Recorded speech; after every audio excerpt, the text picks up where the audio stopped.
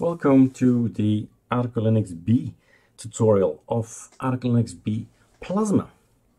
Yes, we have a KDE or a Plasma version of ArcoLinux, and it's already there in GitHub if you want to install via ArcoLinuxD, so the learning ISO, or if you want to build it yourself. And I'm going to show you how to build yourself in phase 4.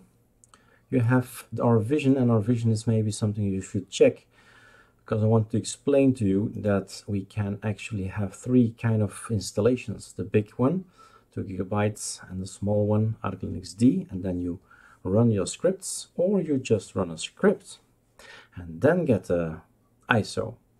So 3 ways now to install, and this is about this one.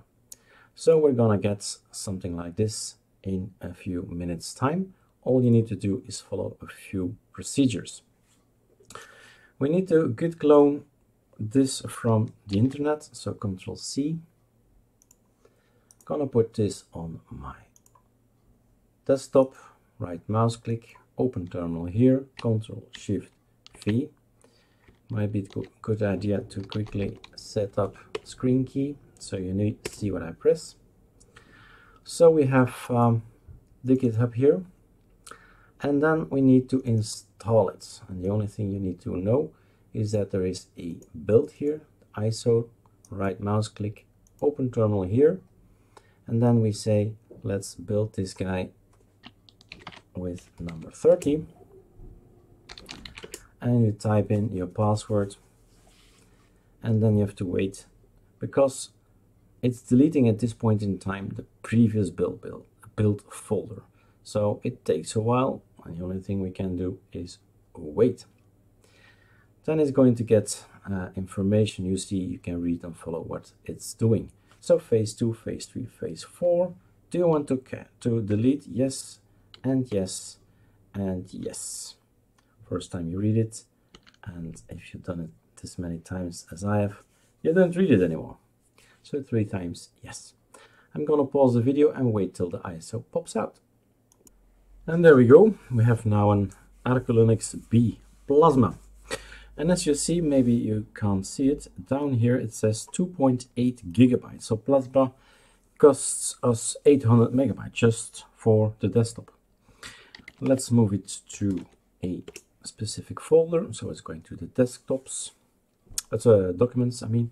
And there I can keep it, because the ArcoLinux build folder will be overwritten every time you build something new, try something out, it's gone. So I'm moving the ISO, which is basically hiding in your ArcoLinuxB, in the build, in the out. This is the thing you're gonna mount in your virtual box and try out. And if you say, hey, I don't like it, doesn't work, I want something else, I want more icons, I want less icons, I want more browsers, I want Steam, I want etc, etc. You add it to your packages both. That's where you start, all the way back. So in here, whoops, not in there.